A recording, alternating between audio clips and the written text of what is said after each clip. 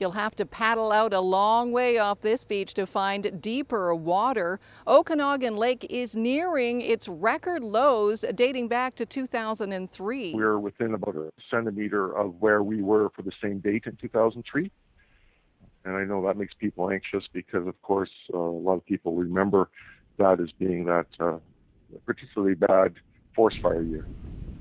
The only thing that can really help the water levels right now is significant rainfall. A really big thunderstorm, probably under the sort of conditions we have now, can add a centimeter of water to the lake.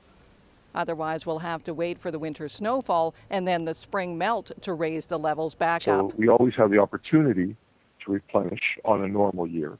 But where the concern would really be is if we followed up this year with a similar drought year next year, then we'd be in more trouble. In Kelowna, Cindy White, Castanet.